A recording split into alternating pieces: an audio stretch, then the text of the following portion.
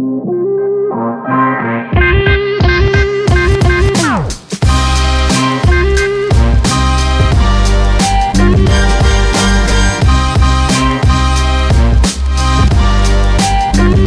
just wanted the fans to, pop their shit for 10 quick seconds.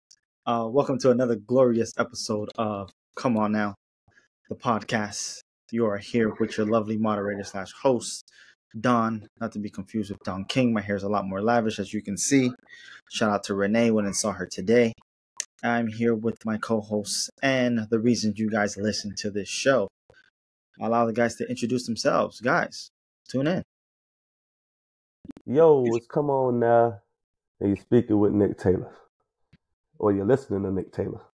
3-time Grey Cup champion of the CFL Football League, former NFL football player, arena football player, Division I basketball player. Been around the world, did a lot, been in the sports world doing a long time. I had a 500 batting average in the 3rd grade in Little League baseball. Yeah, I'm that well-rounded. Okay. Rudy Rodriguez Showmont here. What? I don't believe that? No, I don't. Rudy Rodriguez Showmont here. By now, you know I'm the person that yells a lot, talks a lot, has lots to say about lots of shit, and I got plenty to say today. So let's go. All right, we're going to dive right in. March Madness, all things. Oh, sorry. Thank you. Like, subscribe, follow. We appreciate you. Let's go.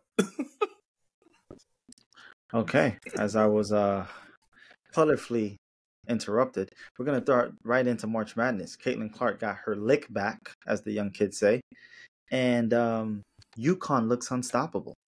All right, guys, what do you guys think? March Madness. Hey, it was everything that we hoped for. It gave us the fireworks. It lit the candles. Everything was popping. We got to see Caitlin Clark go absolutely off. Nobody could stop her. She was shooting the ball from 30 freaking feet every time, man. Van Lit got lit up. Flaw J. Johnson was flaw. She didn't step up and she was flaw. She didn't step up and guard Caitlin Clark like a big star supposed to in that situation. Yeah, Rudy. Hey, let me break down the story, man. In our high school championship game, we played Crop High School to go to the championship. Rudy, you remember. And I wasn't going to say I was a star on the team, but I was a major player. I was 1B I was right behind Peacock. Peacock was the man. He's a Georgia Tech graduate. And I was the engine that drove the car. I was the general. You can call me A.V. Johnson if you will, But also on the defensive side, I knew as a senior and one of the top players, the top guard, obviously, we played against one of the best guards in the country, and my coach was driving us home, and I literally told him, I said, hey, coach, put me on that motherfucker. If we're going to lose with me guarding him. Like, that's how I felt. At least I voiced it to him. He still ain't listened to me, but the point is, as that motherfucking person, I stepped up for the challenge because that's what I wanted. Like, if the game did go south and the game did get out of hand, I would have been that guy that guarded him. Because the last time we played that team, this dude was doing crossovers. He was doing a MJ hands up, signature move after he hitting shots against us, crossover, bang. And I just wasn't down for it. Like, as that person, as the lead guard, that's not how I wanted to go out. And I think on LSU's side, the only person that had a chance to guard her in that situation, I think with the size and the length and the foot speed to actually move laterally and take push-offs from her, was Flaw J. It wasn't Van Lit, obviously. It wasn't number 13. She was slow-footed as hell. She couldn't move for shit. She got blown by every time. Van Lit was just too small, and everybody's going on Van Lit. That's not all her fault. That's Mulkey's fault. Mulkey put her in a fucked up situation. The one time she went under the screen, it started off early. I know we're doing big on this game right now, but the first play, she got screened, and next thing you know, she went under it. But the only reason she went under it because the screen came and it kind of caught off guard, and the only way to get back to the shot was to go under it. So that's what she did. That's the only other time she went under the screen. I hear people talking about why is she going under the screen? She went under the screen one time. She didn't really go under any other time. She kind of tried to fight over the rest of the game, but she was just too small. I mean, Caitlin Clark was just a beast. She was giving it to her any which way, and that's just what it was. And then we had Angel Reese in drop coverage most of the games. Like, that's on Mulkey, man. Like, you don't come out there on somebody that dynamic and you don't blitz her from the get go. You stop that shit from the get go. Like, none of that crap that she's doing should have been done. Like, we're blitzing her, we're taking the ball out of her hands. If they would have beat us, she would have had to have 30 assists, and I'd have been fine with that. But her to have 40 damn points, that's not how she's beating me. I'm taking the ball out of her hand. I'm running a matchup zone 1-3-1, and I'm trapping her and getting the ball out of her hands. I'm running an extended 2-3, where I'm giving up the free throw line to their big man, let them shoot it from there. It's different things that I'm throwing at them. And once I seen that I was playing Iowa in the Elite Eight, I'm coming up with defensive strategies for that. I don't think Mulkey was well prepared for that. She just went and sat in her little man defense, and they sagged, and they did nothing that was challenging for Caitlin Clark. They threw a little person on her. They threw the other bench player on her, the other person that played valuable minutes, and there was no answer for her. And I think there were answers that you could have did rather than what they just did in that game. But all in all, the whole thing was dynamic. Iowa outran them, man. It was like a bunch of Usain Bolt white girls flying by them every time, off of rebounds, off of steals, off of made shots. They were down the court before them, and the game really could have been more of a blowout because I don't know what their backcourt balance was on LSU, or even their big man, because Angel Reese got blown by 45 a couple times, and another person, a couple big man, blew past her the whole game. And a couple of times they were down there by themselves, and LSU, just with their athleticism, was able to get back and get a couple of block shots when they were out of position. So the game could have really been worse, and the missed layups, of course, because they should really lower the rim of women's basketball to 9.5, 9 1/3, 9 feet, because their athleticism is not conducive to the size of the rim. So I think that's one change that women's sports need to make, just so it could be a little bit more, visual for our eyes as viewers to enjoy the game. Just because that athleticism is really terrible. I mean, we had Angel Reese out there just throwing the ball at the backboard. It looked like the Memphis Grizzlies grindhouse back in the days. It looked like Zach Randolph out there, Daryl Arthur, Tony Allen, and the gang just throwing the ball at the rim, getting their own offensive rebounds and just going back up. That's the only thing they could do to score. Their offense was very putrid. But they still hung around. I don't know what that says about both teams, but yeah, that for girls who can't jump hamburger high off the ground, I think they need to lower the rim. And then we have Caitlin Clark, who is the 15-inch vertical version of Steph Curry. It was just a good thing to watch. It was a good night. It was, So let's go to Rudy. Rudy's telling me to let's go. He want to talk. He got to weigh in. So we'll come. No, I was just hoping you talk about. Or we're gonna go back and forth then to the next game. Okay. Yeah. We got. Right. Yeah, women's basketball sucks. Yeah.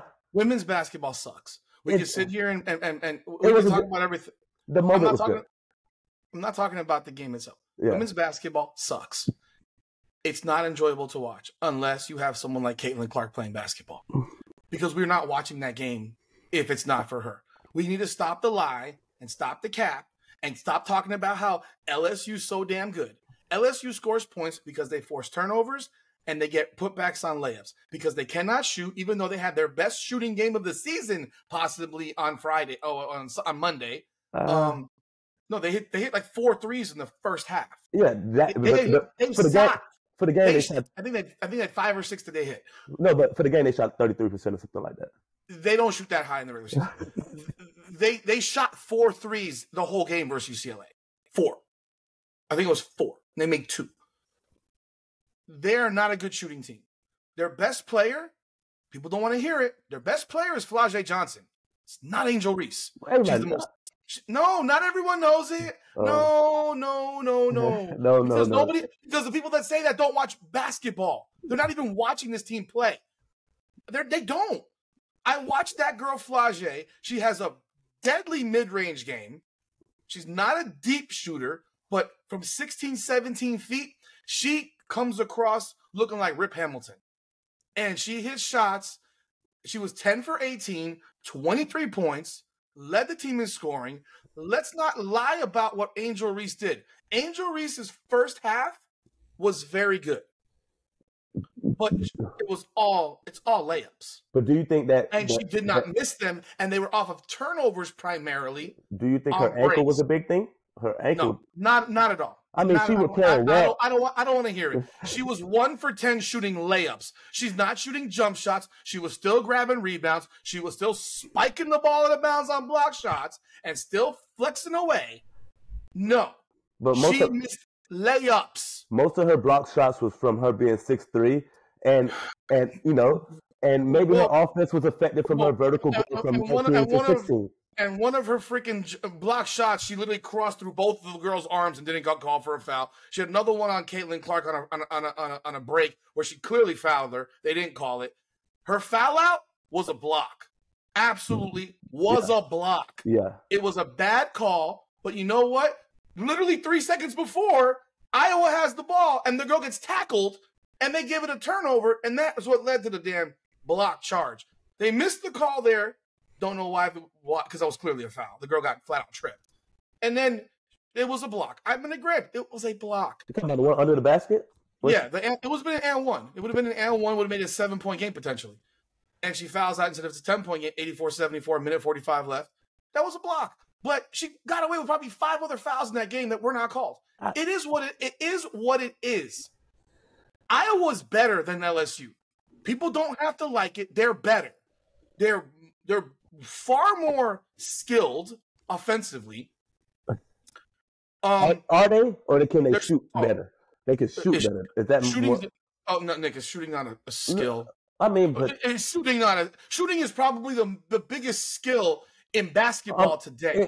It is, but I'm saying they could dribble the ball well. They could handle the ball. Flage, Morrow, they're solid. Man. They're not more skilled than Iowa, and Iowa has the best player in the world. That's it. There you go. They have the best player in the world, and there's reasons why Flage couldn't be guarding Caitlin Clark early. There's reasons. You have I think Mulkey? No, you don't. Do you put Jimmy Butler on LeBron James in the first quarter? Fuck no. No, you don't. But LSU have another fifth. They have another 4 girls. No, they don't. They play 7. No, they have another 3 girls that can score 15 points a game. Great. And you know what? They did, and they still lost by 7. Still lost by. If you lose 23 points from Flage Johnson because she's exhausted chasing Caitlin Clark around, they still scored 87 points. If you hold Caitlin 27. What? 20, if you hold Caitlin... and you might hold her to 27, and the other girls might go for 30 because they're getting backdoor layups the whole goddamn game. I agree with you. There should have been adjustments in defensive strategy. I agree with you. 100%. You have to change the defense constantly. The whole game. The whole game. Unless you can't sit here and say, Flage, go guard her, don't commit fouls, because they put her on. They put her on her with 4 fouls. And she blew right by her. Not the other time. She actually held her to a bad shot. She did nothing. They're up double digits at that point. The whole strategy at that point was pray, because the game was over. The game was over. But in the first half, Iowa jumps out. Clark knocks some shots down, and then Clark starts turning the ball over. And I love Caitlin Clark, but she made some mistakes in that game early on that could have cost Iowa the game. Because LSU went on that run, took over, went up 5, 31 points in a 10-minute quarter by a women's team. And LSU had hit, I think, 3 or 4 threes in the first quarter. Mm-hmm. And then Reese got a steal, another steal here. And it's just layups. But they get it back, obviously, because that's what you were going to have in this game. It's a game of runs, as we all know. They went up 8. And They went up 8. LSU went up 8. In the first half? Yeah, in the first quarter, Yeah. But you have a situation where third quarter, I know Hallie Van Lith cannot guard Caitlin Clark. It's not her fault. It's not her fault. Bro, that's like asking you to guard some guy who's 6'5". You can do whatever you can do, but he's going to shoot over you. You can't do anything about it. Well, you can't do that for me because you know what I can do? Stop. Your ego is... You got to no. Are you going to listen? Are you going to listen? Just listen to this. Because you can jump higher? Yeah. Yeah, so, and if you do that, you might foul out in the first quarter, too. Because I'm quicker. Yeah. Today, you would have fouled out every game. No. Rudy, I knew how to play with my hands and I was I didn't use my hands as much as you think I did. I was smart with it. I would jab at I would jab at a player and play mind games with a ball handler and make them uncomfortable. But Van Lit can't do that because she can't move laterally with her at all. But by the way, the one you said that Flage fucking stopped her on the jump shot, she fouled her on the arm and then fouled her on the legs, and they didn't call it. No, it was a clear foul. It was a clear I don't think foul. So. I'm gonna say. I don't think so. Oh, okay, but I'm going back to the Van Lit point. I never finished the point. Okay. No, I was just gonna say why you need a person that could quick like West Virginia. They had guards who were smaller, but they could Patrick Beverly their way to make it. Why did that game happen? They won 64-54, and Caitlin Clark had 32. Yeah. With all that Patrick Beverly. That game was close because no one for Iowa scored besides Caitlin Clark. And we're going to forget the main component of this game. The second best player for Iowa, Stolke, 45, was in foul trouble the entire game and was a virtual non-factor. They had the big white girl, O'Grady, 44, who can barely move, and she basically shut down Reese in the second half. But she can't score. She's not an offensive threat. But Stolke has had a game this year where she put up 47. She's a ball player, and she barely played. Those other two guards, I'm not even trying to remember their names. Martin and Alford, I think his name. Gabby Marshall had 3 points. She hit a 3 in the first. That's what I'm saying. Like, that's the person you got to try to score. Like, she's a 6-point-a-game scorer. Like, you have to. But the other two girls had 20. But I'm saying that person who's guarding Gabby Marshall, you have to be a help defender, like overly help on everybody else, and then you make your way back to her a little bit later because she's a 30% 3-point shooter anyway. She doesn't really shoot the ball, and you don't come up with a game plan where you're helping off of other people. If you're gonna stay in your man, you don't overly help off of Gabby Marshall. Then you're crazy. I'm not sitting here saying that they shouldn't have made adjustments on defense. Okay, I'm not sitting here saying that, but I think this narrative that LSU has more skill is flawed. They don't have more skill. They're more athletic. Yeah. They're bigger. The game was close because the rebounding disparity was massive. As it should be. Okay. Yeah, because they're just bigger. Okay. And they don't call over the back fouls anymore nowadays because boxing out seemingly doesn't matter. Because I watched box outs where the girls' arms are over their shoulders. That's a foul. When I grew up, that was a foul. Now today it's not a foul, which is weird because now everything has to call the foul, but now they don't call loose ball fouls the same way. If you don't touch them. No, it's impossible to not touch someone when you're literally the same height and your arm is reaching over their shoulder. If you're up like this, it's different. But if your arm is over their shoulder, it's a foul every single time. And they're not calling it. But there was a massive disparity in rebounding, and that's the reason the game was close. And I also thought Caitlin Clark kept it close in the second half. She took some heat check shots from 35 feet that actually turned back around into buckets for LSU. Because what happens on a long miss, it's exactly what LSU needs to get back into a game. It just happens that they can't really shoot. And, I mean, look, Angel Reese has the most fluffed up numbers ever. Her points, fine. She missed 4 free throws in the second half. She missed 9 layups. Her 20 rebounds, she had 10 offensive boards. Yes. I would bet without looking that 6 of them are off of her own misses. 8 of her own misses. 8 of them, maybe 9. You're gonna get in trouble with that. You know, you're doing more than I am. No, I'm just saying. Because God forbid you criticize Angel Reese for fucking committing crimes. No, I'm gonna keep it real. I was rooting for them. Man, listen, but she was rebounding the ball to herself. Like she's shooting it, rebounding, shooting it, rebounding, shooting it. Like those are fluffy fucking stats. I hate that they make it seem like she's doing something so incredible. I think Flage is the best player. I think the game should get run through Flage offensively. Yeah, and they don't. Because they have this thought that Angel Reese is so great. She's a great hustle player. She's a dog, dirty. When I say dirty, I mean like a dog. Like dirt. She's dirty work. to make plays. I'm not calling her dirty debutante like the LA Times. No. But like in terms of like Dennis Rodman, like you're getting in on it. That's how she plays and that's how she scores because she can't shoot.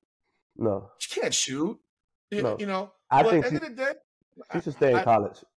She turned pro today. She should stay, make that money and stay in college. I think the well's gonna run dry because her game will not translate. It will not translate. I'm so sorry. Just the way she plays, and she tried to force the ball left all the time, and it's just not a pretty thing to see. Pretty thing to behold. What did you think of the defense that was being played? For example, I thought they should have gone into Morrow a lot more because every time Morrow 24, I think every time she posted up on the right block.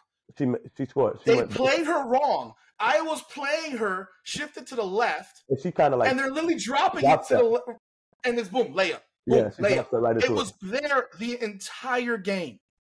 That was the matchup. If you're going to take advantage of a matchup, because that girl was too big and athletic for whoever was guarding her on Iowa. However, a lot of these things that we say. You mentioned it looked like I guess what you call Usain Bolts. Yeah, they were the white Usain Bolts. There's a reason for that.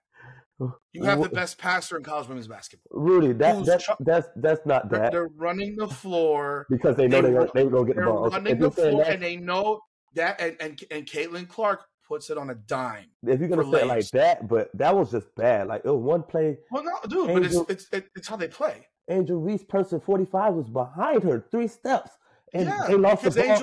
Because Angel jogging down the floor and the girl from Iowa sprinting down the Every floor. time I see Angel like this and the girl was flying by. And then I went back. I went back, Rudy. I say, nah, maybe because LSU were tired. They only played like 6 players. And, the one person off the bench played 15 minutes. But then I looked at Iowa. They only played 6 players also. 6, 7 players too, yeah. I say, well, they're just in better shape. And they just know that LSU are lazy. And LSU was really lackadaisical with the ball on inbounds. There's a couple times those balls should have been stolen on the inbound pass after Iowa scored, and they got lucky. The ball got like bounced out of bounds a couple times and things of that nature.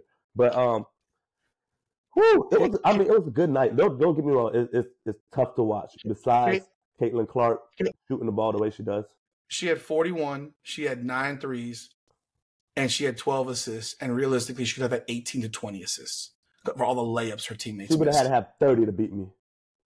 Well, she would have had 30. Well, fine, but I don't know what to tell you. She had 12 assists, and her second best player wasn't on the floor, which is pretty flippin' remarkable. Yeah. We got UConn playing Iowa. We didn't even talk about Paige Buchers and beating Juju Watkins. Yeah. I watched that game. I don't think UConn has a chance in hell. I think Iowa's going to run them off the floor. They're just too talented. There's too many missing people on UConn. People don't know UConn's got tons of injuries. The fact that they're here is sort of nothing short of amazing. It's remarkable because they got like 70 points on the bench right now, injured.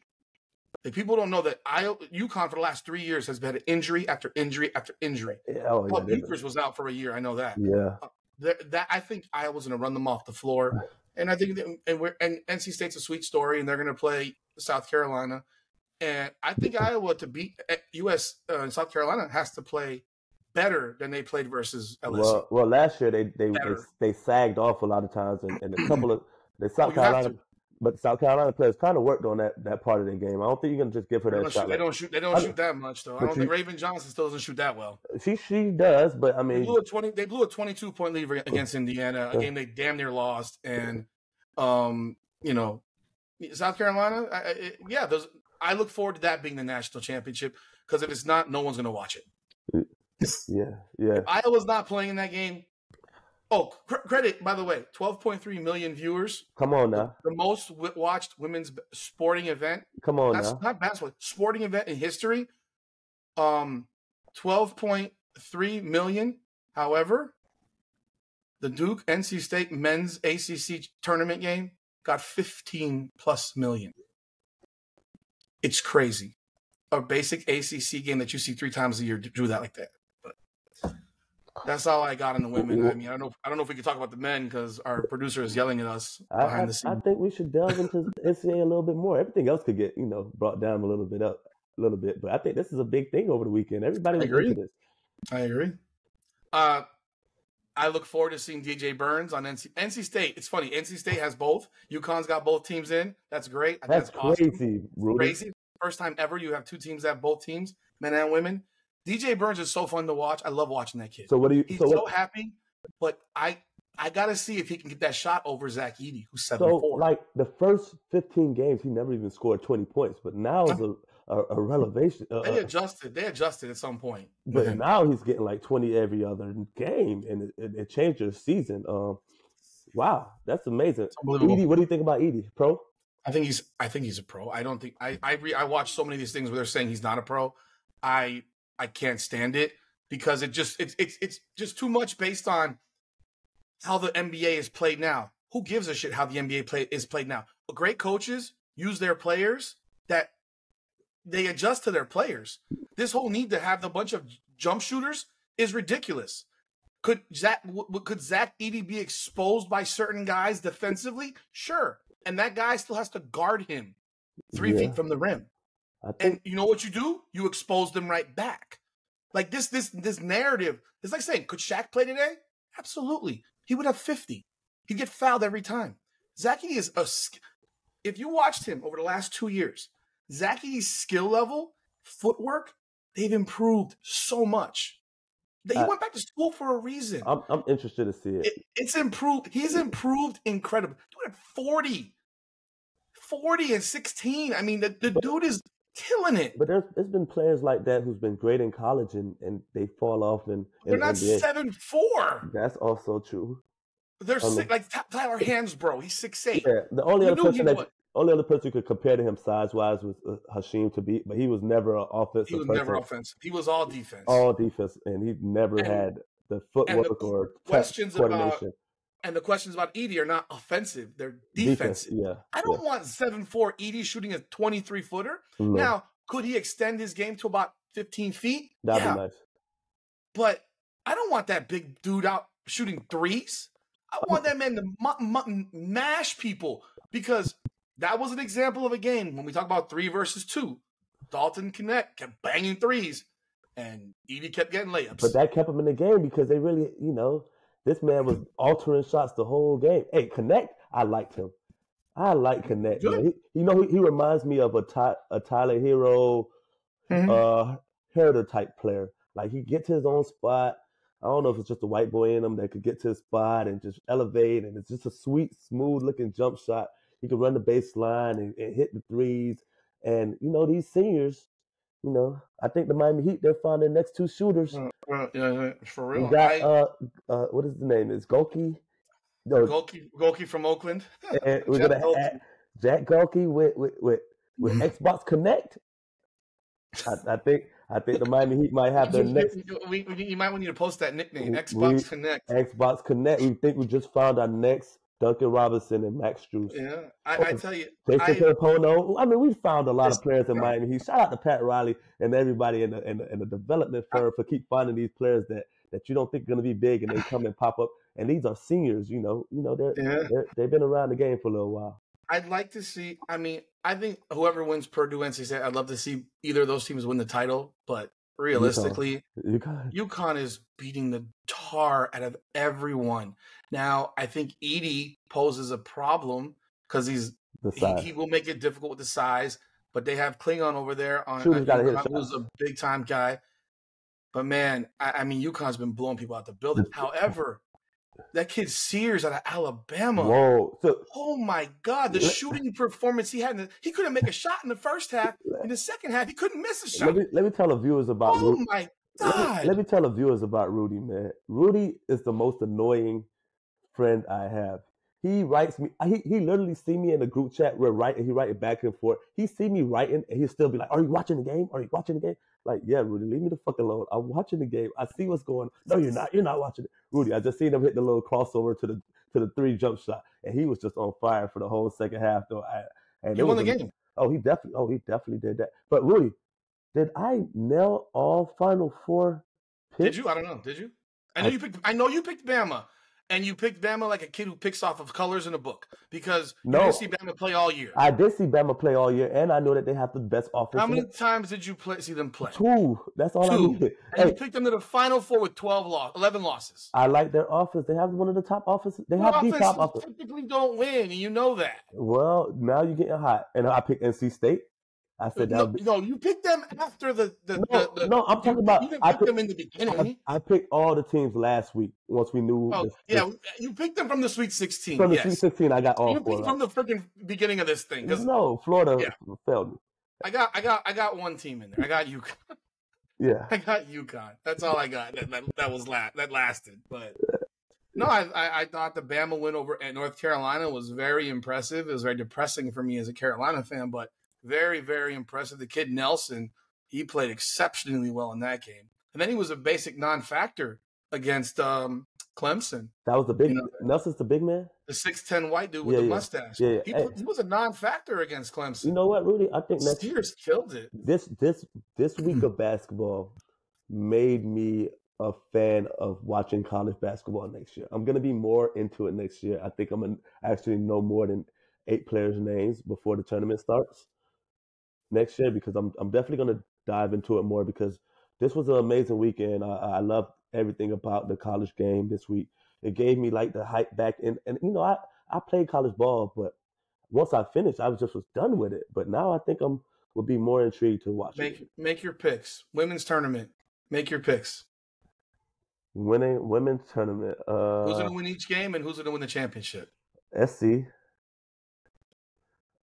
over whoever they play. NC State. Mm-hmm. I got Paige pulling it. No, I'm not. Paige is pulling it off. We're gonna bet on this one. No, I'm not betting. Another one you're gonna lose? I'm not betting. You lost the LSU one yesterday or Monday. It was yesterday, right? All right. I'm going with. It's going to be a rematch of the Final Four last year. It's going to be SC versus Iowa. And SC get their rematch, get their win back on. And men. Caitlin. And men. On men's side, I got UConn versus Purdue. And who wins? Purdue. They hit threes that game. I'm going with the upset. They're going to Edie. Edie kicks it out. They hit big threes this time. They didn't shoot it well last game, but I think they'll shoot it well in the championship game. I got UConn beating Alabama. I got Purdue beating NC State, and I agree with you. I think Purdue is going to do what Virginia did a few years back when they lost in the first round, came back the year later and won the national championship. I got Purdue, and Edie's going to go out like a hero. Yeah. And in the women's side, I got Iowa winning over UConn. I think they're going to wipe the floor with UConn personally, and I think SC is going to stomp NC State, but they also have a tendency to blow leads, so they could turn a 22-point game into a 4-point game like they did versus Indiana. And I picked Iowa from the beginning. I think Iowa's going to beat SC again, and Paige and Caitlin Clark's going to bust out 40 again. No, they won't let that happen. And we'll see. She did last time. The thing about a shooter is it could go off, but she could. When she go right, she makes layups. When she go left, she can pull up. There's a tendency you saw. Maybe Dawn Staley has seen it by now. Here's the thing. When we make statements about stopping somebody, you cannot stop her. Well, it's like you can't stop LeBron. You can't stop Steph. You can't stop. You can try, but you have to be convicted in your approach. Yeah, I mean, if you're going to do something, you have to do it. You can't be second guessing what you're doing. Yeah. So if she hits a couple, you have to keep doing what you're doing. Yeah. Because if you adjust off of that, she's going to destroy you.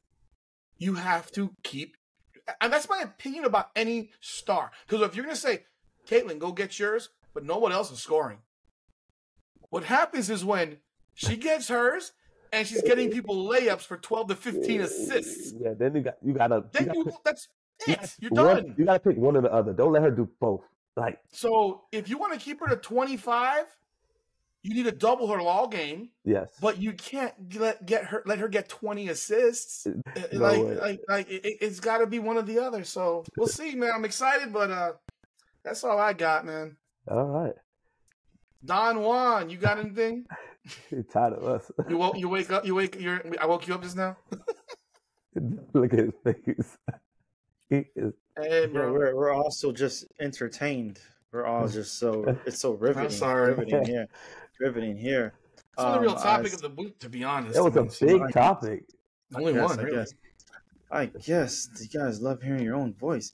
But as we segue into the next topic, some exciting news came out in the National Football League today. A favorite of mine, Stephon Diggs. Shout out to the entire Diggs family. Got traded from the Bills today. That wasn't shocking because we kind of expected he would be traded. But he got traded to the Texans. That's big because they had a very surprising year last year. They got Daniel Hunter from my beloved Vikings. Stephon Diggs is also a former Viking, so I like to see them reconnected. Even though everyone's succeeding outside of Minnesota, I'm not a fan of that. But I think the Texans are going to make a move. I'm not calling them a Super Bowl pick, but I think they took a step further into their progression. And I'm going to say this is going to be a little, I like to rile up these fans, Cowboys fans. They're the most exciting team in Texas. What do you guys think? Yeah, I'm okay with the move with the Bills, man. Do you ever win with a diva receiver? Let's think about it. Terrell Owens, no. Randy Moss, no. He got close, but that's when he wasn't acting as such as of a diva. Antonio Brown, they won with him, but he was the third fiddle by that time. He wasn't the man. So I think it's time that you just cut off the leg, man, and try to walk with one leg for Buffalo, man. It might be better if this leg is giving you so much problems. And Stephon Diggs has been giving them hella problems on the sidelines, on Twitter, in the background. And he's one of those receivers like you just don't like on a team. Like you like his fire, but sometimes when you can't control that fire and it's hard to put out that flame, it burns up the whole team. So when the receivers, like, he's one of those receivers, like, he's always saying, I'm open. No matter what the fuck is going on, is I'm open. Like, and Josh Allen, like, well, I seen the safety right over the top of you, and I had a guy wide ass open right here, so I threw it to him. No, well, that play ain't get it how I wanted to go. Throw the ball to me. And that really is not the typical way of winning football games. Sometimes it fucks up the locker room. It fucks up the quarterback mindset of his reads, and he don't know where to throw the ball or who to put the ball to. And now the whole situation, the whole team, the whole foundation that they built is fucked up. And it was just time. It was time to go. Time to go their way. I go my way. Let's work. He's already starting to get older. You get rid of the person while he still has value. You got a second round pick out of it. You take that and you find somebody else, somebody who's gonna mesh with your star quarterback, and you roll from there. That's basically what I see. And for the Texans side of it, if he comes there under control, I mean, for the first season, players are usually at their best. The second season, who knows? Third season, they really start acting out. But if they could get something out of the first season of him being on good behavior, and then they added the DN from the Vikings, they added Mixon. Woo, I'm still not betting against Mahomes. And Lamar Jackson still got some things to prove and get some shit right over there with their offense on the receiver side. But I have the Texans third. I'm not putting them above Baltimore yet or the Chiefs. So that's where I have them third. I think this is the move that had to get done by Buffalo. The Stephon Diggs story was over up there. He is an absolute diva, and he was a crybaby a year ago, 2 years ago. He was a bigger crybaby this year. He didn't perform this year. He had 13 straight games where he didn't have 100 yards, even in games where he caught balls. But he seems like I don't live in Buffalo. I don't have the scoop on Buffalo, but I think that you can slot receivers in with Josh Allen, and he can help. He can be successful. I think he's a great quarterback, and you give him you can look, Pat Mahomes just won with Doo-Doo and Boo Boo at wide receiver. I mean, yeah, he had a great tight end, and Kaka. Okay, Doo-Doo, Boo Boo, and Kaka, and that's who he had as wide receiver, and he won another Super Bowl with that. I'm not saying Josh Allen is Patrick Mahomes level, but can the Bills get back to the divisional round or the AFC Championship. Yeah, I know they've lost players. That's football. We know what happens. Guys go off of a cliff real fast. The Dolphins just picked up the Bills' safety, Poyer. I hope we get the version that played in Buffalo, not a version that is no longer good, because the Dolphins have a tendency to do that. Get guys when they're whoop, like that.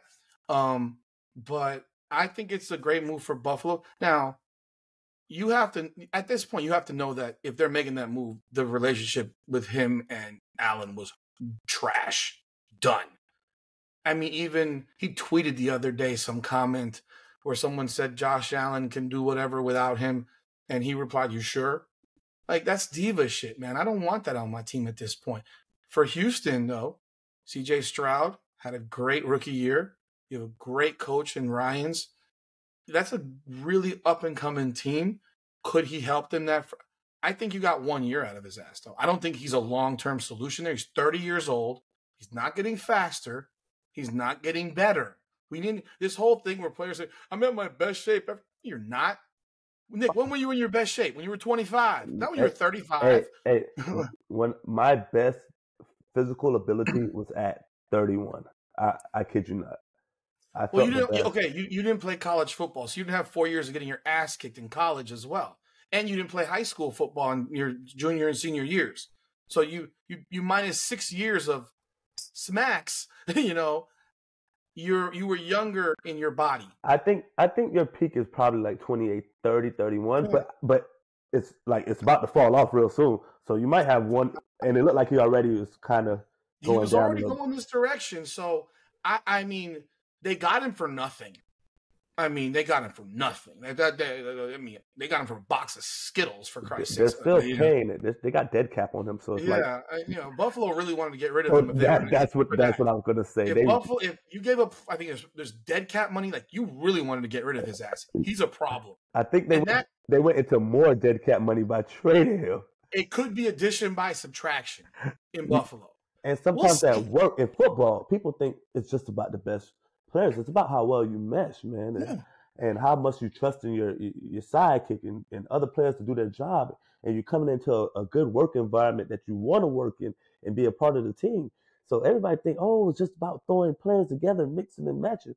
No, all this shit have to be like on one accord, bro. Because if it's not, then you're gonna lose a lot of games.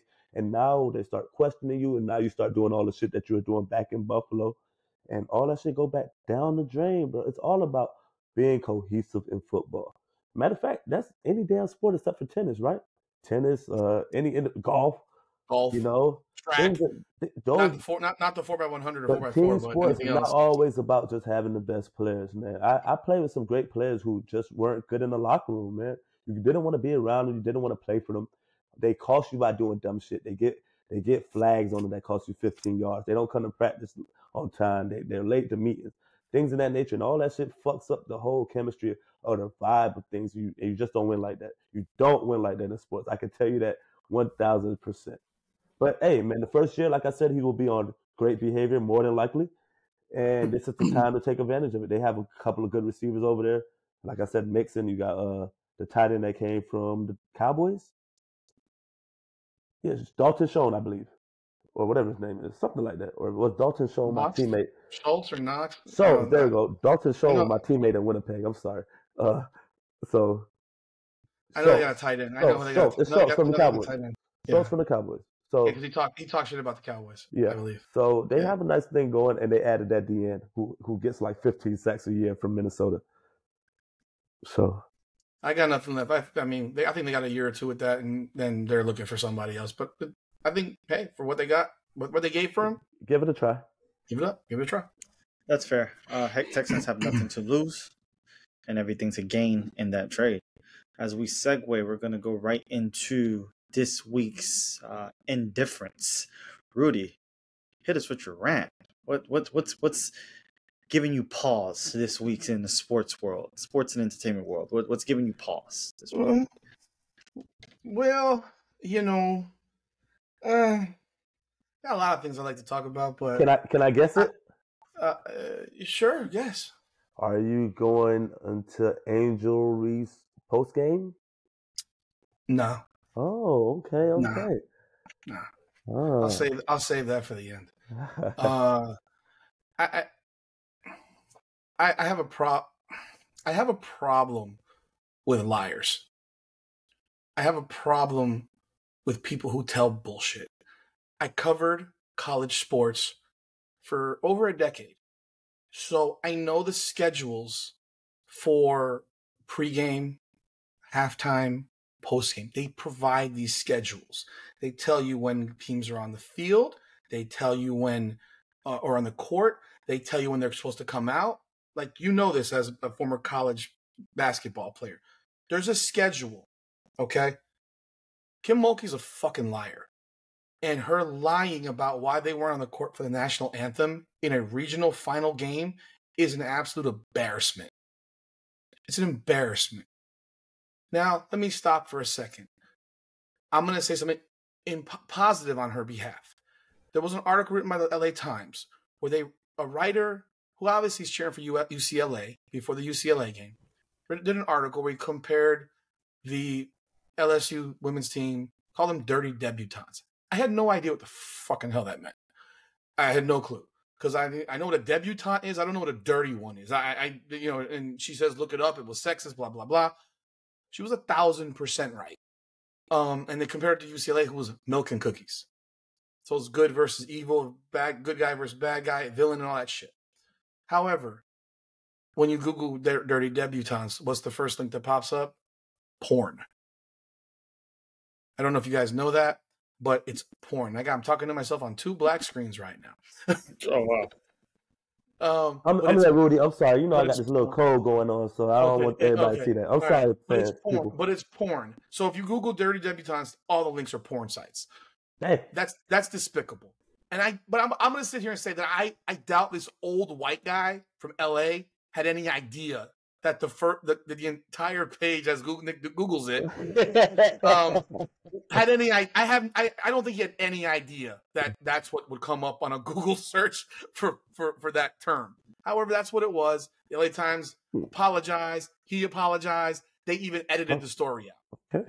That said, she was 1,000% right in that case. In this case, though, where she's sitting here lying in the post-game press conference about why her team was not on the floor during the national anthem of a regional final game. Oh, bro, you see it, right? That is like sitting. Can you imagine an NBA team is not on the floor for the national anthem of a playoff game?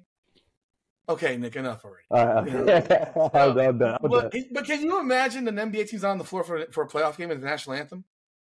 They're on the floor for the national anthem all the time. Why is it that this woman sits here and lies and says, well, I had no idea when it was played. I didn't even know when the national anthem was sung.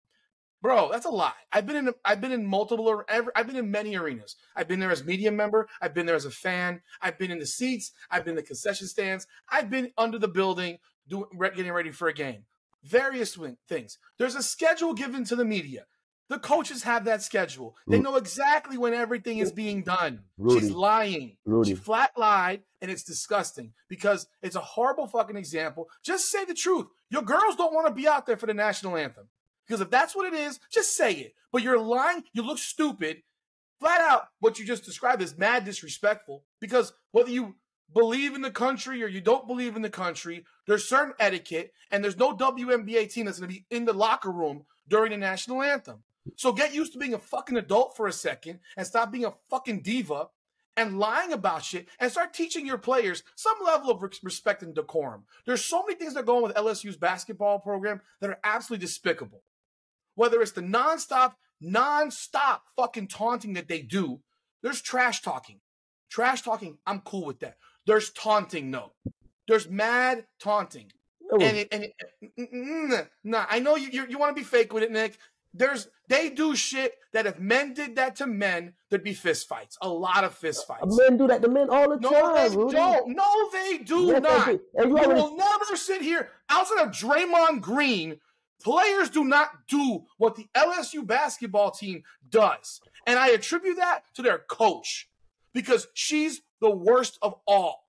She's a liar and she says shit, and she flat out says, I didn't know. And you know what? That's a lie. Louisiana, she said it. No, I said that's a lie because it's literally, I play professional sports and I play sports, you know. There's a schedule. It's right on the fucking walls as all throughout the locker room, just so you can know, okay, damn, I got 5 minutes before this, 10 minutes before this, 10 minutes before this, so you fucking know. That's a fucking lie.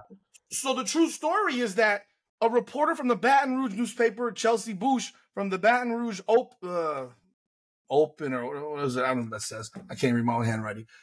She said, I've covered this team for 3 years. They're never on the floor during the national anthem. Ever. Ever. In fact, the associate AD for LSU, Cody Worsham, clarifies and says, it is a procedure program-wide with the men also leaving the court for the national anthem. So what you have as a school is the most disrespectful school from the athletic director down. It's unbelievably disrespectful. Show some fucking decorum, and I'm sure people will blast me and say, fuck it, I don't care about the national anthem. Well, you know what? Fuck you too. Because at some point, there's some level of decorum that you should instill in athletes who want to be pros. Enough of this damn shit where you sit here and lie about stuff and think people are dumb. I'm not dumb. You're not dumb. And I've been in a locker room and I can hear it playing. She lies. No, she lied. And then she wants people to feel sorry for her. The whole national anthem thing, if you're gonna stand on business. I don't care if you out there or not. You have a thing for it where you think that you definitely have to be out there. I don't even think they should play it, quite frankly, because half the people in the building disrespect it. But dude, if they play it, you are required to be out there. No, I don't think you have to be required. Even the concession stands stop in every arena during the national anthem. I don't think you have to be required to be out there for it. If you choose to do it, you choose not to. It's all good. I don't mind either way. Do your thing. Come out there and play. Do your thing. What? I came here to see you play basketball, Rudy. I didn't come here to. You know what? I don't care. You know what? I didn't come here to see if you stand up for the anthem or not. That's not what I came here for. That's a whole different political thing that we're getting into. No, we're not going to political thing because there's something called respect. When you were a kid in school, did you have to stand to greet your principal? Yes, I did. In my school, maybe your school didn't, but I'm pretty sure it did. Because in every school, my mom was a teacher for 33 years. We never had. Anytime the principal walked into the classroom, the kids in the classroom, talking about elementary school kids, not fucking high school kids. I don't remember that shit, Rudy. You don't remember it because you don't remember high school because you were high the whole time. I know. I never did any of that stuff I never did any of that. You had to stand and greet your principal. Rudy. It's a respecting. We have no respect in this fucking country. I get that. Respect in this country as a whole is gone. But you have a liar for a leader. She's a liar. And she can sit here and make up a bullshit excuse and say, I didn't even know. Bullshit. You've been doing it all year. Yeah, we have a routine. So your routine is to disrespect. So that makes you understand why that program is how that program is. So that makes you understand why those players are how they are. Because it starts from their leader. Their leader's a piece of shit. Their leader's a liar. She might be a great fucking coach. She is a great coach. Even though I don't think she did the greatest job against Iowa, she's a great coach. And that hit piece that never came out, it wasn't a hit piece. It was a profile about how miserable she was. Yeah. So I wonder if she's going to retract her, I'm going to hire the lawyer, blah, blah, blah. Get the fuck out of here. You're a miserable person. We know this. You're miserable. You hold grudges against everyone that's ever said no to you in your life. The word no for you makes you hate people. Guess what? And you're teaching your players that the word no is a bad word. And you know what? It's no wonder her older players fucking hate her guts. Angel Reese didn't leave this program to go declare for the NBA draft because she's ready. She left because she can't stand her coach. I don't think that. I think she actually likes her coach. She was suspended by that coach for 4 fucking games. Yeah, she was suspended as the captain of a team. As the captain of the team, she He was suspended. But we don't know what happened else. I know what happened. I've read so many things on what it could have been so much worse, and she probably saved her. Probably. Man, bullshit. Probably. Saved her. She comes to Angel defense a lot. She shits on her. She comes to her defense a lot. All right, man. But Rudy, hold on. I heard that the UConn and USC didn't come out for the anthem either. Is that true? I don't know. I don't know. I have no idea. I don't know. So if they didn't, how would you feel about that? Or it's just because she lied? Because she lied. It's because they're lying about it. Okay. If they both didn't do it, then they're both not there. Okay. But if one team is out there, and again, it's not required in college basketball because we don't require college kids to do anything. Because God forbid you require a college athlete to act like a fucking adult, for which they are adults, making millions of dollars now. Because when they go to the next level, they don't have the option. They don't have the option. You're out there. I've watched LeBron James at his son's games sit on the bench while the anthem is playing. But when which I'm sure he'd want to do in the NBA too. But when they play, he's out there. And he's standing. This is part of your job when you go into WNBA. We have to remember that you're training people to become adults. Or, I'm sorry, they're already adults. Train them to be good adults. People have definitions of that. And I think the one thing that we've lost in a society is the most basic form of respect. The most basic form of respect that I talked about last week, where if I threw my fucking watch in your face on the street, you'd punch me in my fucking mouth. But if I'm a 22-year-old football player and I do it to the head coach of another football team and he can't do anything because the only person that will have a problem if he does that is the coach.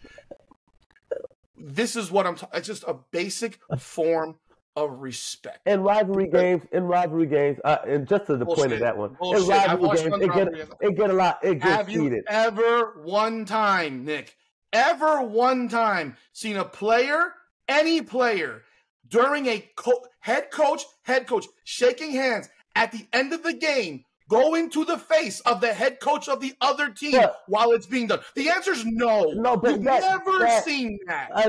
And most coaches don't have their son playing for that team. Exactly. And that fucking guy won't fucking set his kid straight for once in his life. It's a lot more. It's a lot more into it. It's a lot more into it. Yeah, I know. He's an enabler. He's enabled this kid. You're playing for your dad. You feel like your dad's being disrespected. You're gonna disrespect the other person. No, you don't, because your dad should have fucking sense to tell you that you don't do that. It's a football game. Yeah, it's a football game. And he did disrespecting.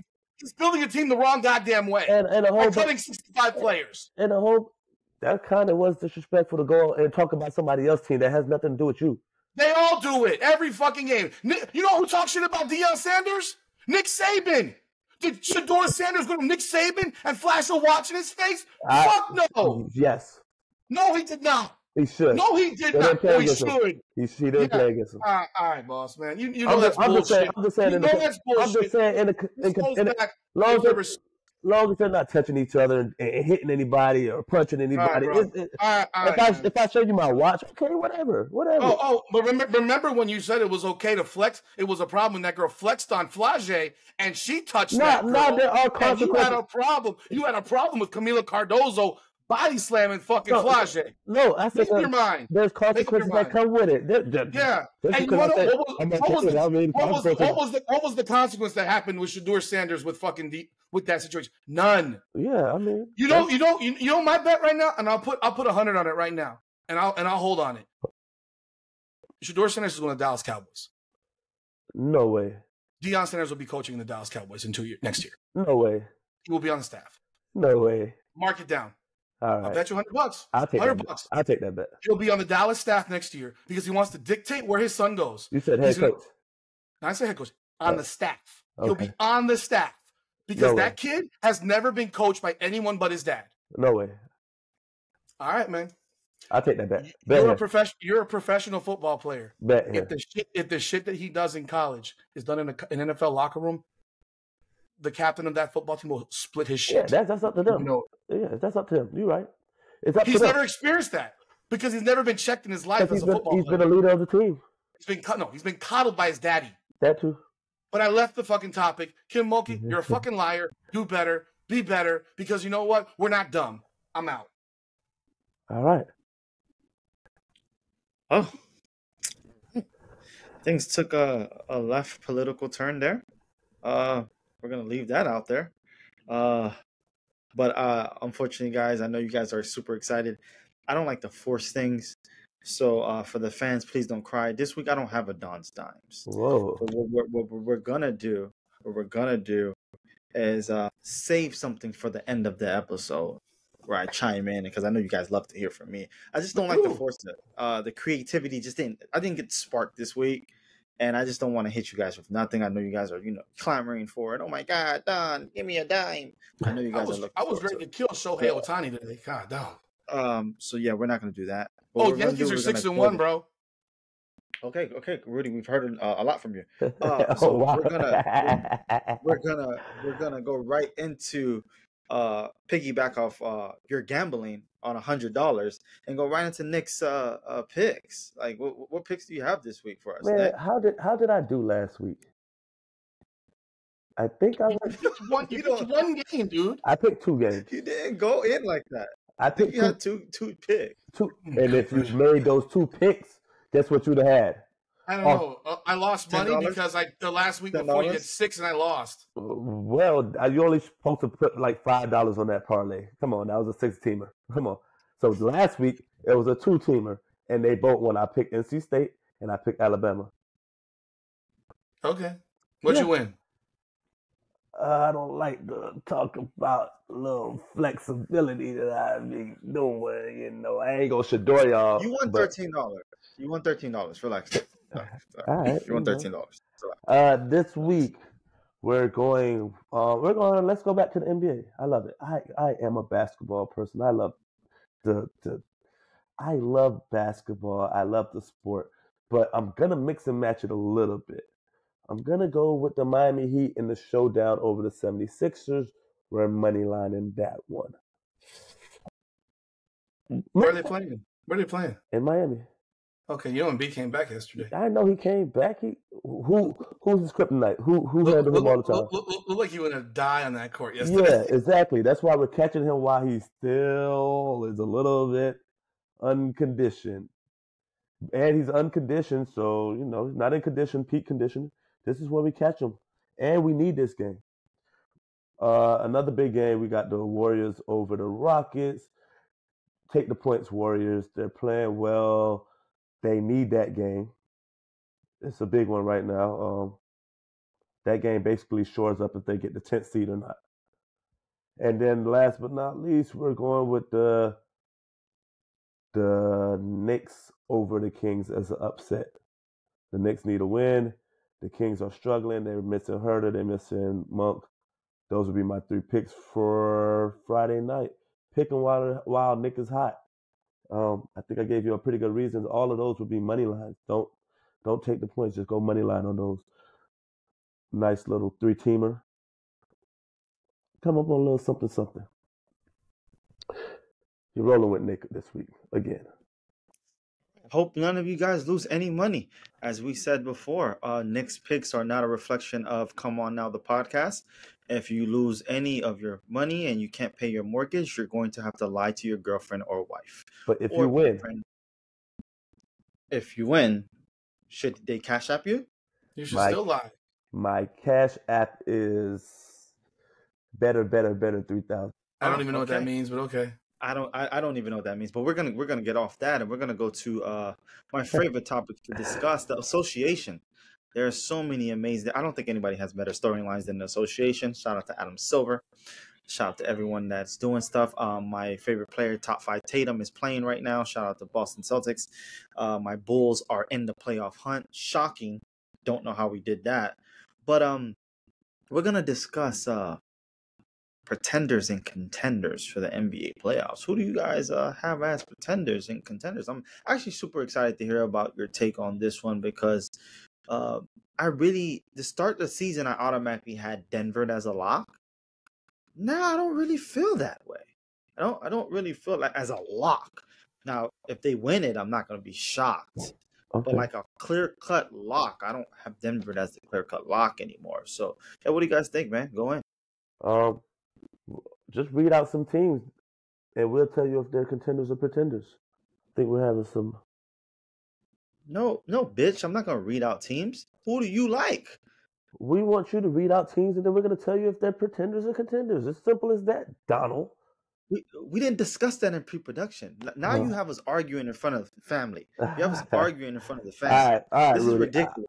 Denver. Discuss that. All right, Denver. Let's start with Denver. No, Rudy. No, that's not. No, we're not gonna do that. We're not gonna do that. That's what we talked about. That's what we talked. That's That's what we talked about. That's what we I talked love about. that you guys discussed that, but you didn't discuss it with the executive. Well, you at know that, what? We're gonna discuss. How do you guys feel about the Dallas Mavericks?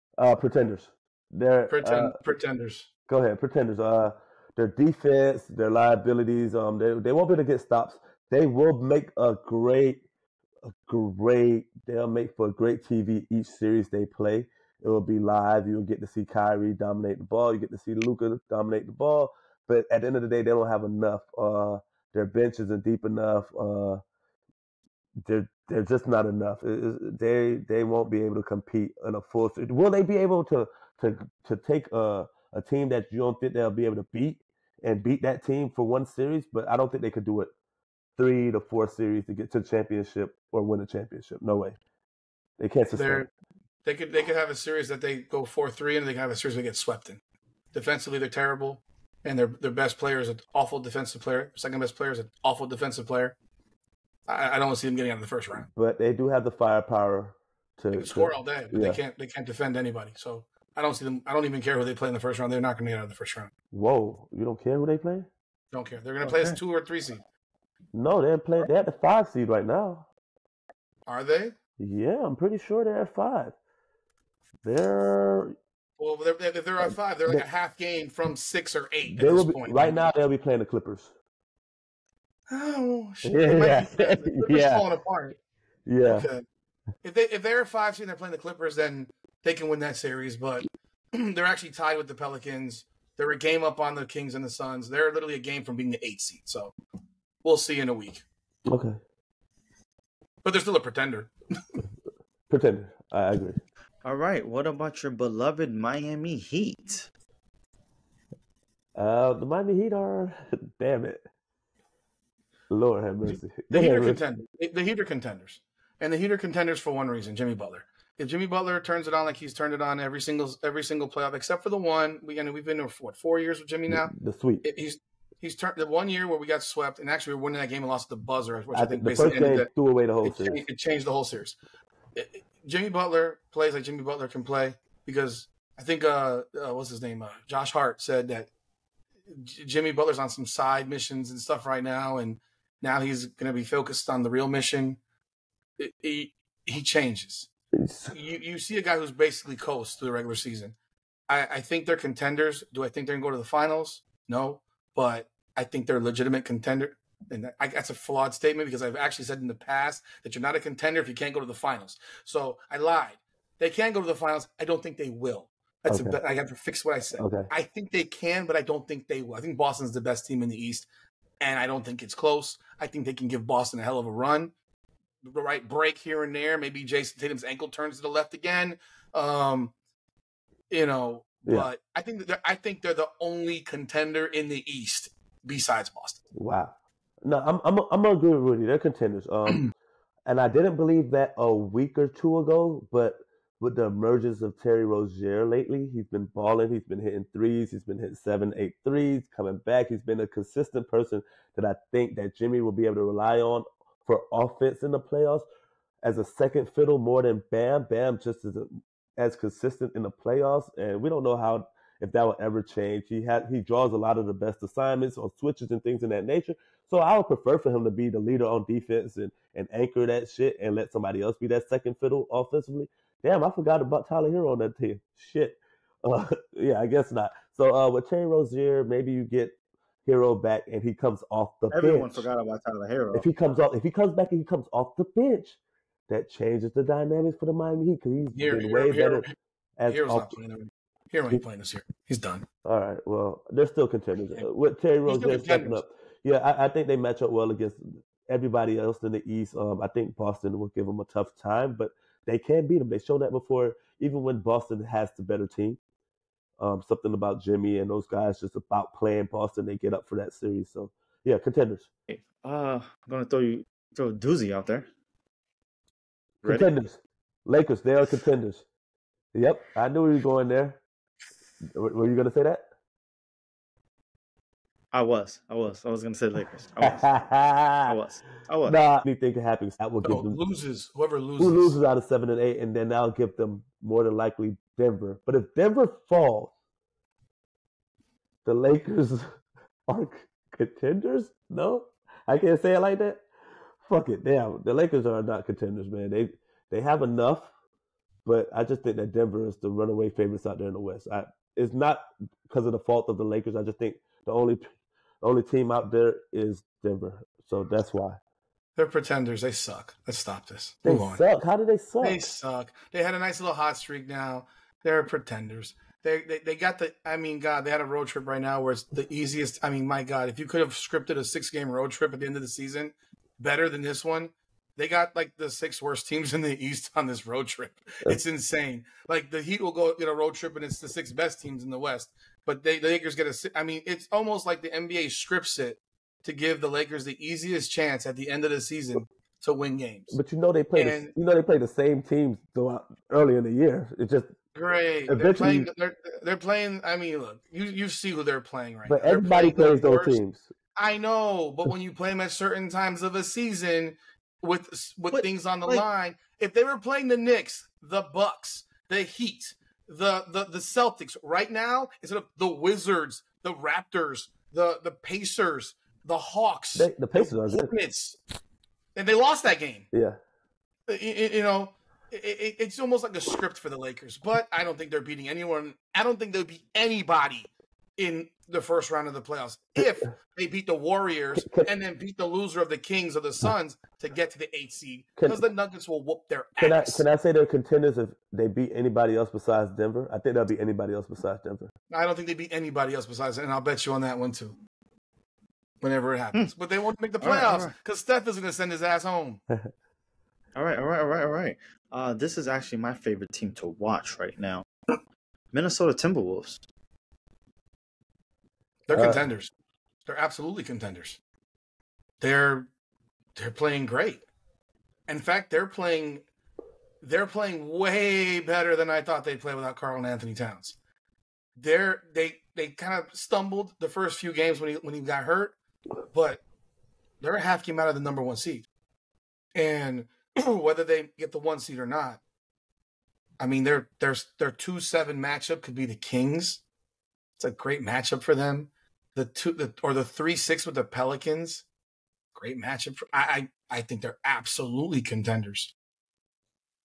Anthony, we had this topic last week. If Anthony Edwards wins an NBA championship this year, Anthony Edwards is the face of the NBA. Yeah, he's the face of the league. So he has the most to benefit from winning the championship. He's 23 years old. No, I said, well, again, no. The topic was who benefits the most, and I still think Jason Tatum benefits the most because he's a fucking Boston hero if he wins this year. And it changes everyone's opinion of him. Anthony Edwards is outside of the skills competition, he's a dog. Yeah. And I mean, he's played exceptionally well. And I hope Towns gets back. I want to see them at full strength. But it's pretty fucking remarkable what they're doing there. Yeah, they will need Towns for healthy for me to put them in the contender realm. I know they've been playing nice and well without him because their defense travel. Their defense go everywhere. Wherever they go, on the road, home game, their defense is there. So one thing when you can rely on your defense, you're always in it. You always give yourself a chance. So that puts them in the contender atmosphere. But if Karl Anthony Towns isn't there, I don't think they just have enough firepower to sustain a playoff series when it gets like serious. When defenses are locked in on you, they get more time to game plan, scheme you, and knock you out of things that you love to do. So they need Karl Anthony Towns. He stretches the floor. He can shoot the ball. I know he hasn't had great playoffs, but now that he's not the man, usually every other time he's the man in the playoffs, he could be like second fiddle to AE, and he could probably thrive in that role better. So if he's back healthy, contenders. To leave with the last team, and it's going to be a little bit controversial. I'm expecting you guys to have a lot to say. The Los Angeles Clippers. Pretenders or contenders? You mean Rudy team that could win the championship a month ago? Yeah, a month ago. Yeah, was it a month? It was a month ago, or was it a month and a half ago? Maybe a month and a half ago. Yeah, but no, I know they're toast. They're toast. They're toast. Their own coach called them soft last week. Maybe that was to inspire them, but yeah, this is not the same team that I talked about 6 weeks ago when they had gone like 25-5 over 30. Like they have completely fallen apart. Yeah, they're pretenders. They're not going to get out of the first round. Yeah, they're definitely pretenders. It starts with their point guard, and I trust him as much as I trust him in Houston strip club, and that's not very much. Their Paul George and him is just a bad combination of people I would trust. I told y'all before, they are not playoff players that in prime time when I need them to make big buckets, or just carry the team, or just be somebody as an outlet for Kawhi that I'm going to rely on. They've been playing soft. They haven't been getting things done, and they're one of the deepest teams in the league.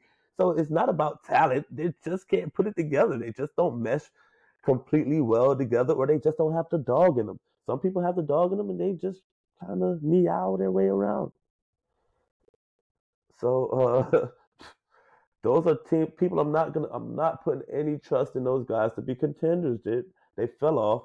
Ty Lue tried to work his magic. He's trying to light a fire under them, but you can't light a fire under something that has no fuel, unless it's the Stone Age.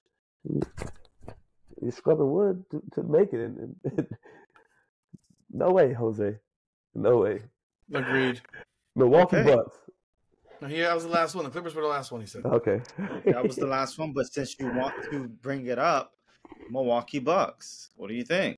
Contenders. You know why they're contenders? Because they have two of the top 12 players in the league. Another team that have two of the top 12 players in the league, they always going to have a chance. They have a chance to play.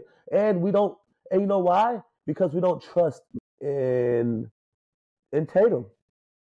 As much as you trust Tatum against Milwaukee, yeah, but not against Miami or against Milwaukee, yeah. No, we don't. Against Miami, not as much. Tatum still has a lot to prove, and I think against Miami, the guy that's our kryptonite is Jaylen Brown. Of course, he's always been when he balls, it's over. We lose. It's over every freaking time. Because Tatum's numbers are basically the same almost all the time. 25.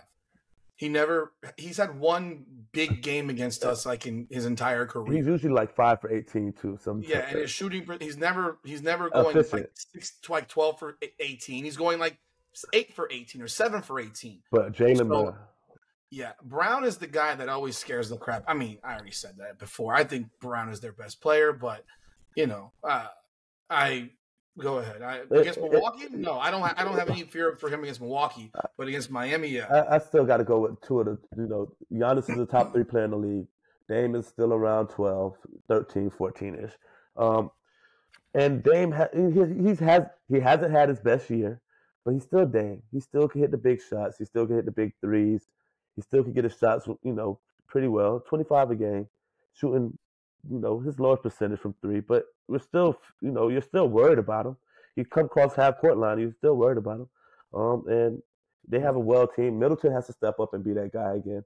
Portis is always big, energy guy. And I think the difference between them now, they can play him more than Brook Lopez when they need play against teams that, run that pick and roll, and Brook does that, that drop that they usually do when they get hurt on sometimes. So they're definitely contenders, man. They still got the firepower, enough firepower to win series. Will they be able to find enough defensively? That will be the thing that we need to see. They haven't been so bad after the All-Star break.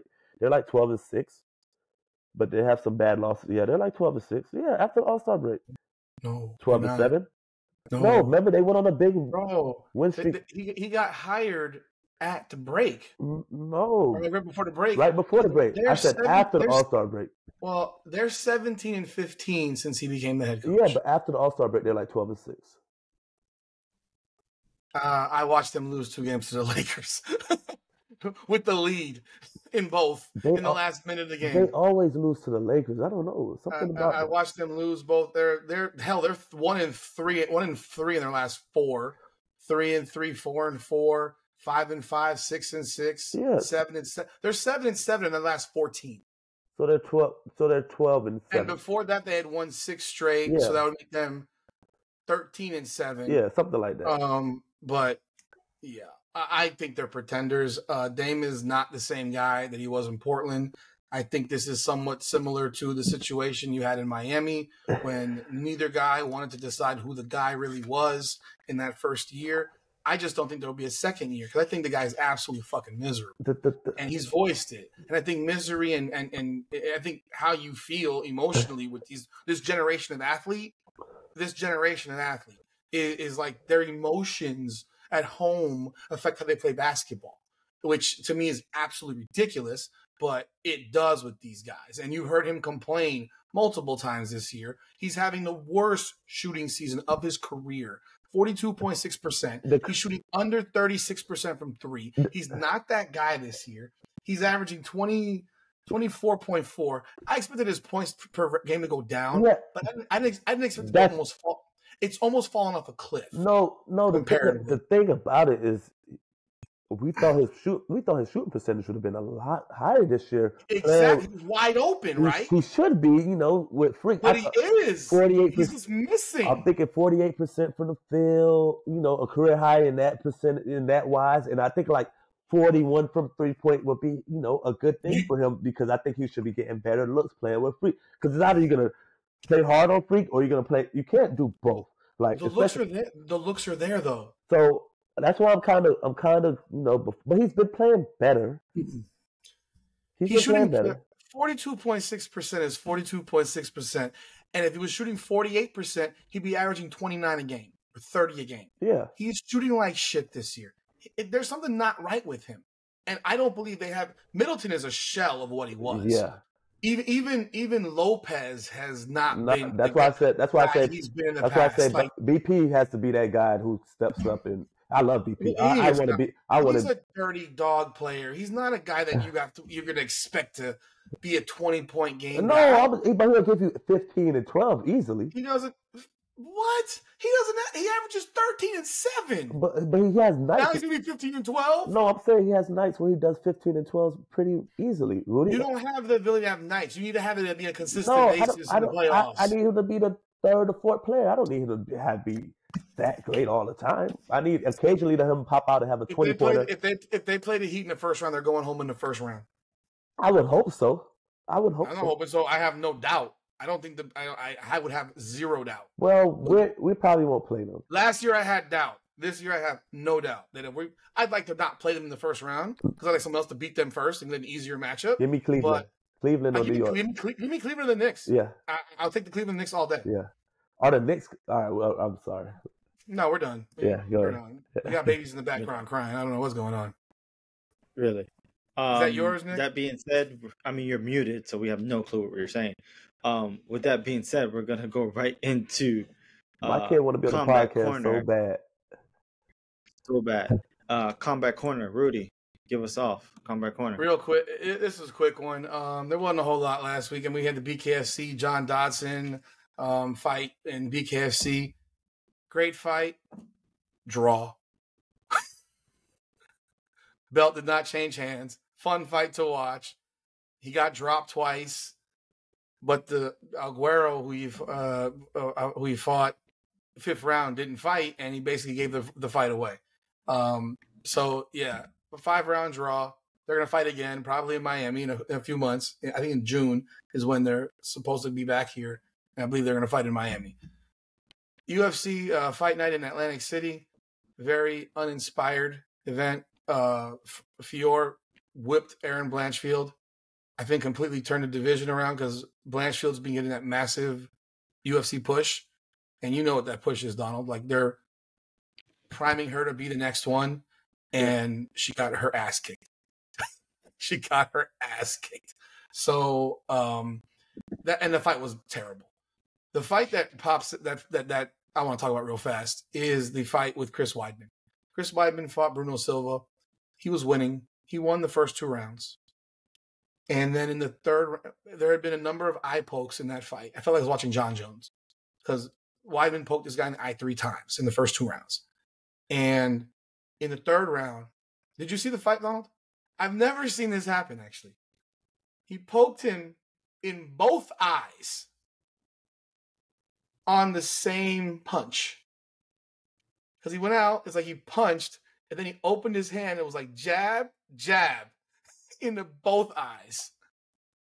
And the guy basically turtled up because he got poked in both eyes.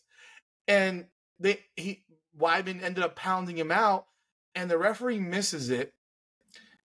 And initially, they made it a TKO victory. But then they went and looked at the video and saw that he jabbed him in both eyes. And this is a problem I have with MMA and any MMA period.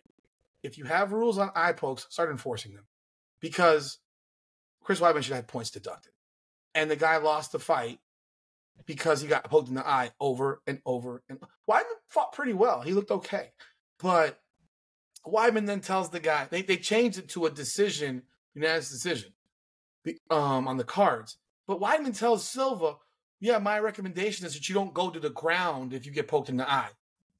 What? You stabbed him in both eyes at the same damn time. What exactly is he supposed to do? We need to start enforcing rules in MMA. If eye pokes are illegal, you get 1 warning, the next one's a point. Cage grabs. You grab the cage once, you get 1 warning, the next one's a point. The rules in MMA are not enforced. And you have guys being stabbed in the eye 4 times in a fight, and not 1 point was deducted. You can't keep calling it incidental or accidental. I do not care. If Draymond Green kicks a guy in the balls, it may very well be incidental. But is he still going to get a technical foul? Yeah. Yeah. So, and by the way, Draymond Green's losing his goddamn mind. He needs a therapist. Oh, man. My God. But, again, you have to enforce rules because it affected this guy. His eyes were swollen. I mean, what do you want? So, yeah, I was happy to see Weidman. I wanted to see him win. I'm happy he won because I like him. But his mouth at the end saying, like, don't fall on the ground. Motherfucker, you poked him in both eyes, man. Come on. Like, if someone poked you in both eyes, I'm sure you're not going to be doing, just wildly throwing punches. You're going to go right to your eyes like this. I don't know. But there's a card this weekend with Chris Curtis and Brendan Allen. Should be a fun fight. But I'm looking forward to UFC 300 in a week from Saturday. That's the one I'm looking forward to. And I'll talk about that one next week. Okay.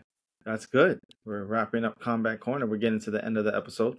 As I promised you earlier today, I was going to have a special moment for you guys, and I'm just going to rant off a little bit. Not necessarily a rant, but just a thought. The New York Yankees are fucking back. I just want to say that. The New York Yankees are fucking back. Juan Soto, you belong in pinstripes. Juan Soto, we love you. I'm not a prisoner of the moment. I've been waiting for a true Yankee to get in the Bronx since the biracial angel named Derek Jeter. I've been waiting for it. There are a couple guys that came in and I'm like, oh, they're going to carry the mantle, and they just fumbled it. But Juan Soto looks like he wants all. What the kids say? He wants all the smoke. He wants the attention. He wants the accolades. He wants to bring the 28th one home, because I feel like the baseball gods are punishing us for Alex Rodriguez, even though he had an amazing World Series that year. But they're punishing us because he cheated. Let's be honest. And they're like, we're not gonna let you guys just get further. But Juan Soto's here, so I hope, even though I'm not a fan of our GM, I'm not even gonna say his name because he's not gonna say his name. Do the right thing. Don't even let this guy hit free agency.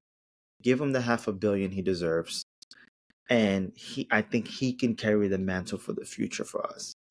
So I think I wanted to leave this episode by saying it feels good to be a Yankees fan again. I've been living in purgatory for a very long time, watching some of our players rob us and cash their checks for doing nothing. I'm not going to say any of their names, but being a Yankees fan again is amazing. I'm going to be in the Bronx in 2 months to watch a game, actually 2 games. And Juan Soto, thank you. Shout out to you. He's actually from Dominican Republic. My mother's from the Dominican Republic, so shout out to you for that. And I just want to shout out to all the guys around the world that have pinstripe hats. Some of you fake fans that own fitted caps and you have no clue what we stand for. We're winners over here. Yankees fans are winners. We have 27 of those things. And shout out to you, Rudy. Thank you for putting that on.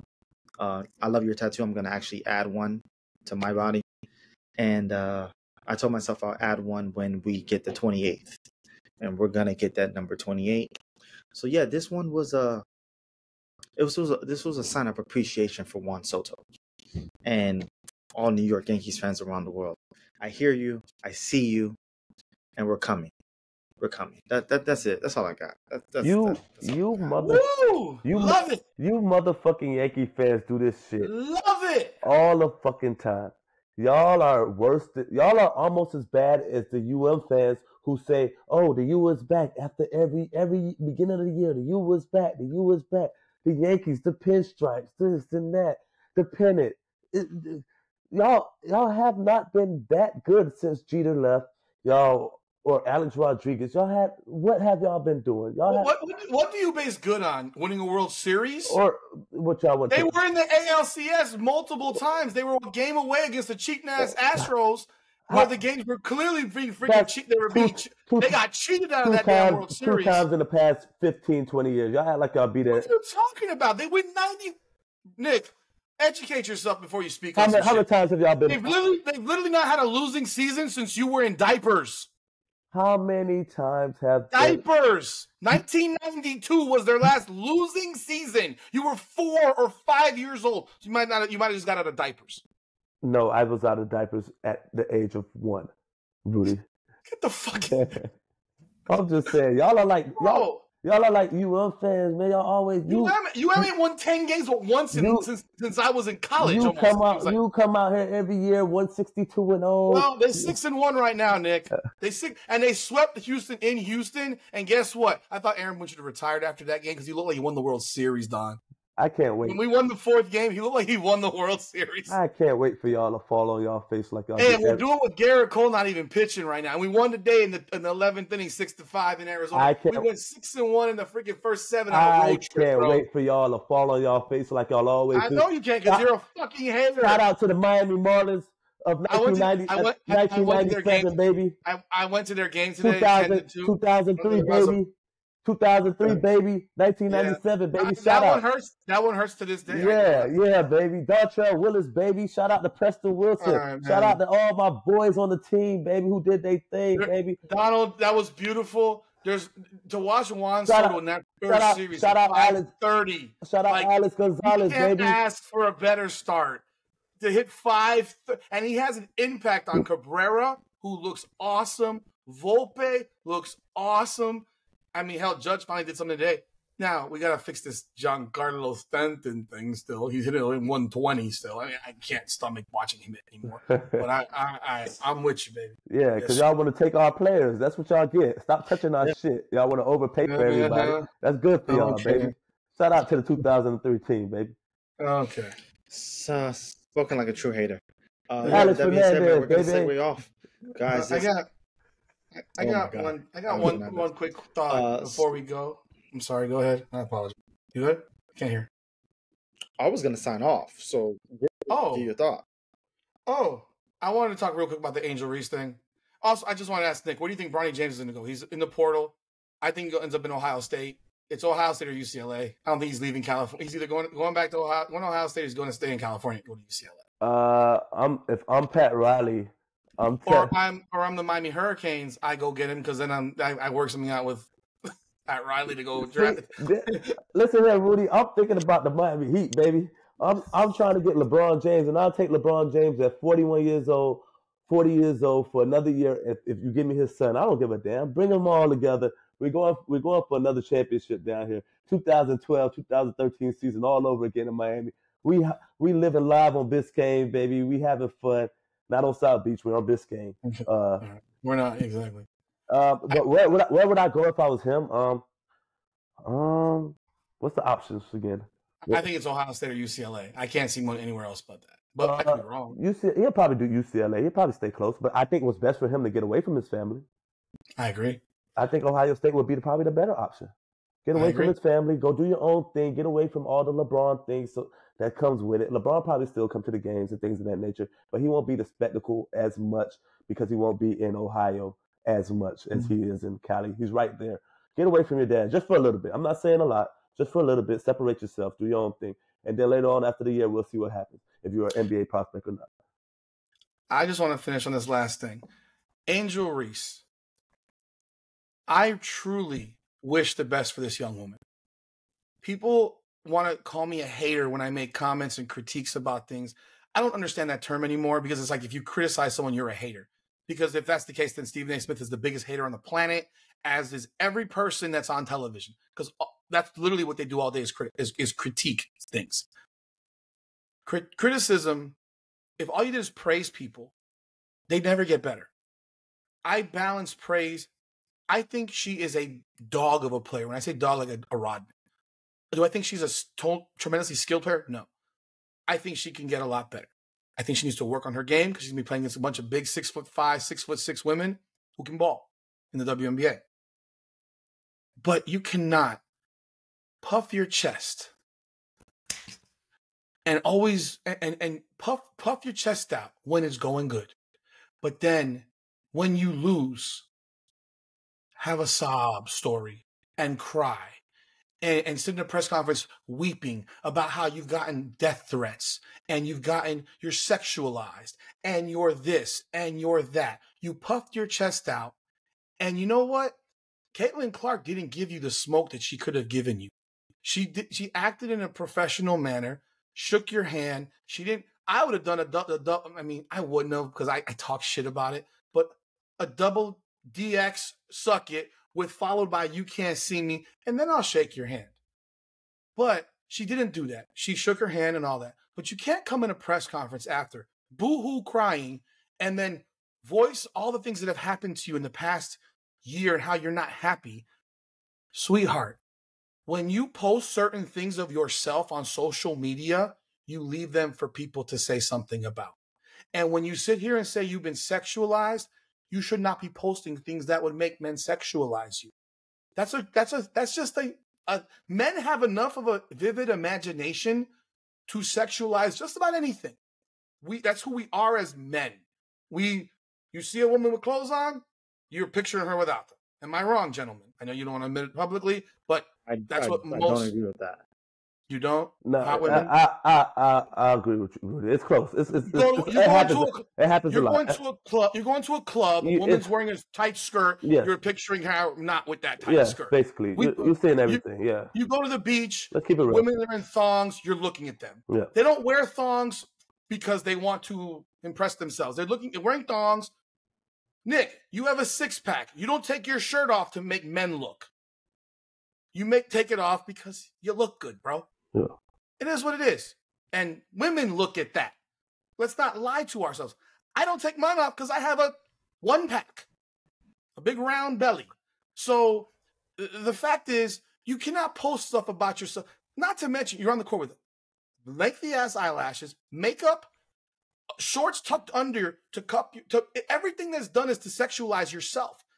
Men don't have to do it when you do it yourself and you do it for money. Damn, I hate agreeing with Rudy. Huh? I hate agreeing with you. Yeah, but you don't have to do it for money. Like, you're a ball player. I don't care how you look when you play ball. You might, but that's you doing it for you. And let's be real. We know why some men watch women's basketball. It's because 90% of women's basketball players are not sexualized because they're not attractive to most men. So the fact of the matter is, you cannot be puffing your chest out and then when you lose, cry and talk about how people have hurt your feelings, because it gets worse as you get older. I wish you the best. I truly do. I hope you do great. But if you want to know about hate, LeBron James has been hated for 20 years. He has experienced hate beyond hate from a lot of people. You have to ignore it. You're making millions of dollars. Fuck what anybody else thinks. On that note, I just want to say, if you're going to play the villain role, and I know she said that she didn't ask for it, but you kind of did. You kind of did. Or you stepped into it when people, said that you... She brought a crown to the bench before the game. You kind of did all the extra things. But I'm going to say, if you're going to do it, go 10 toes fucking down, stand up for what you did. Even in the fucking loss, take it as a grain of salt. Go out there and say, hey, man, the better team did win. And that's what it was. But if we played them again, we'll probably beat them. And I rock with that type of stuff. The whole coming back and we're saying this and that after we was talking shit or being the tough motherfucker all the time. And I get it. It could be kind of tiring, keep doing it and fighting against it. But, man, rock in it, man. Do what you got to do. Talk your shit. Have fun. I don't give a fuck. All the people like Rudy who cry about it, who loves it really behind closed doors. He loves that hard-nosed shit. Man, keep doing it, man. Enjoy yourself. Have fun. Make your money. Talk your shit, young woman. And enjoy the draft. I hope you work on your game a little bit more because Lord, it could use some work. Yeah, we're going to wrap it up right there, guys. But she's a fun player to watch. Okay, cool. Angel Reese, I wish you nothing but the best. I wish you nothing but the best. Their views are not my views, and they are not the views of Come On Now, the podcast. Come On Now podcast, it's his own IP. Those guys are their own personalities. We're our own entity. With that being said, I love all things women. I'm an advocate. I'm an ally. And yeah. We are going to look at this fake ass dude. What the fuck? We are going to jump off now of this week's episode of Lovely Episode. Oh my God, Dr. Phil here. Rudy, please tell them where they can find us. Please tell them. Facebook, Instagram, and TikTok. Come On Now podcast. On X, Come On Now pod. We're 42 subscribers from 400. Make it happen this week, baby. Let's get it. Thank you, guys. Thank you. Thank you for watching Come On Now, the podcast. Please be sure to subscribe, like, comment, and ring that bell so you get up-to-the-minute updates when we publish new content. You can also find us on Facebook and Instagram at Come On Now Podcast and X and TikTok at Come On Now Pod. Thank you again for supporting this channel.